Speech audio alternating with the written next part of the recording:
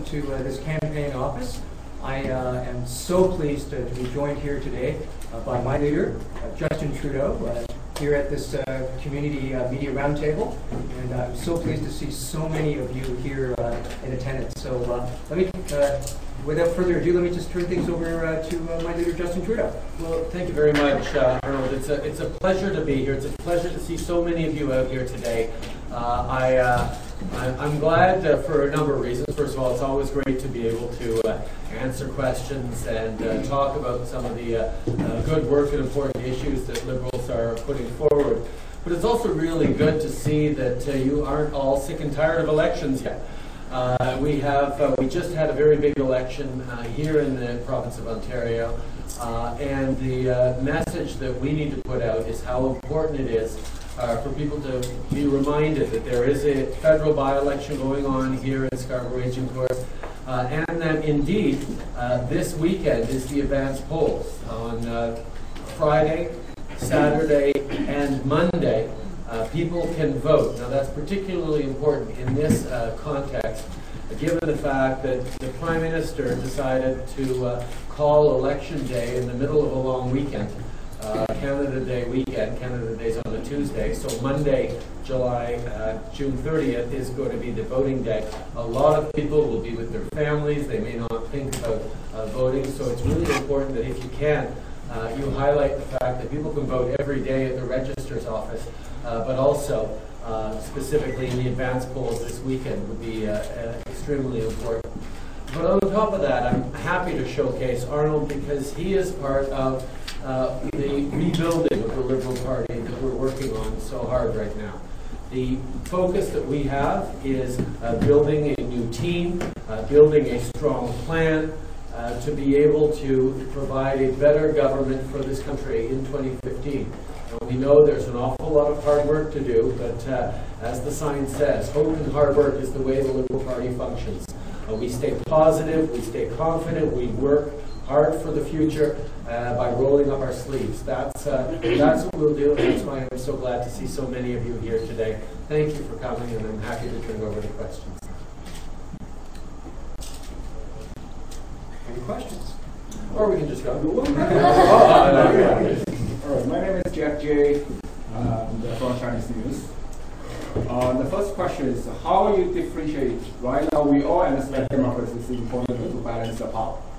So we find during last election or elections, and we find that the provincial liberal and federal liberals are so close.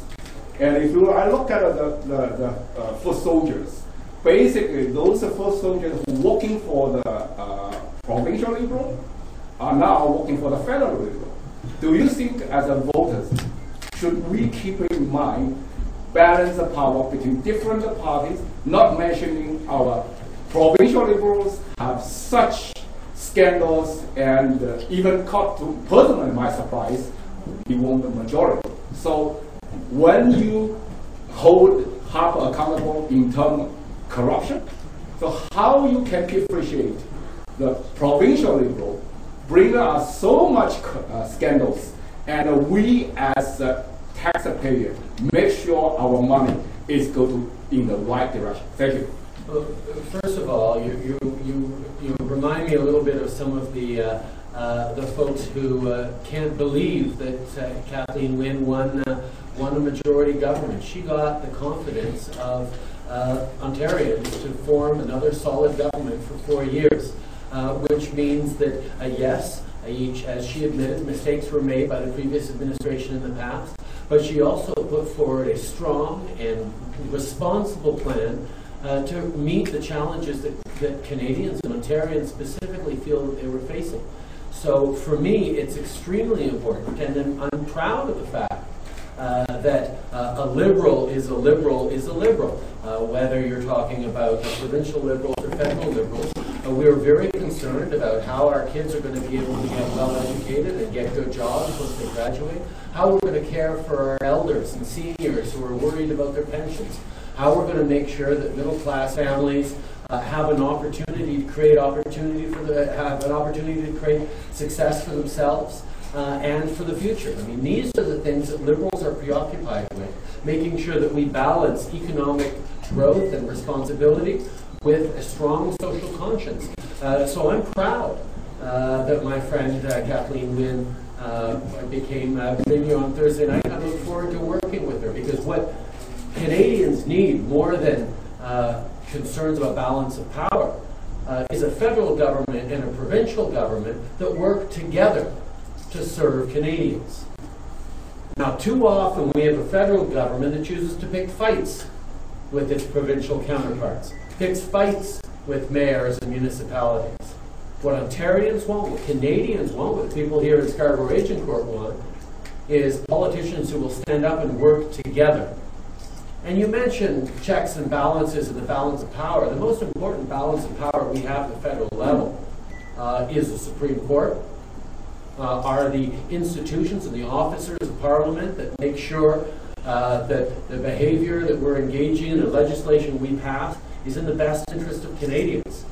And no one in the history of this country has done more to undermine the Supreme Court of Canada, including making personal attacks on the Chief Justice of the Supreme Court, than Mr. Harper.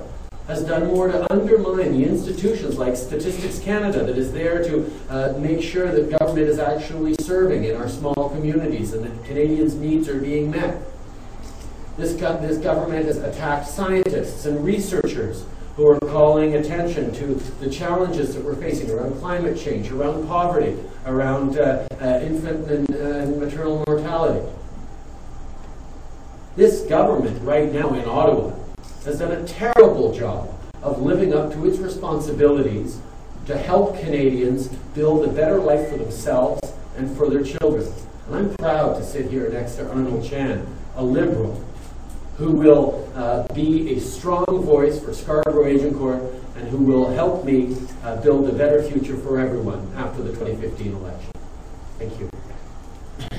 Question for Arnold.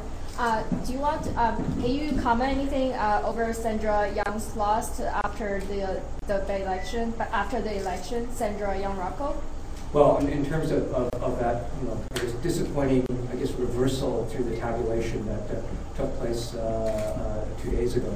Obviously, she's a dear friend of mine, and I am devastated that has occurred. But there will be a process. I understand that Sandra is contemplating a judicial application to have that vote reviewed, and then we'll go through the appropriate process.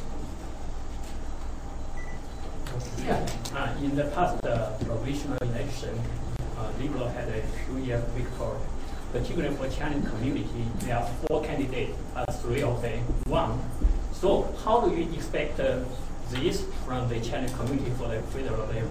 And how can you support it?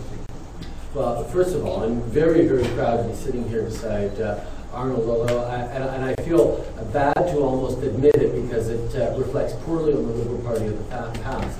But Arnold is the first Chinese-Canadian Liberal candidate from the GTA. As we know, we've had Liberal members and even cabinet ministers from the Chinese community across this country.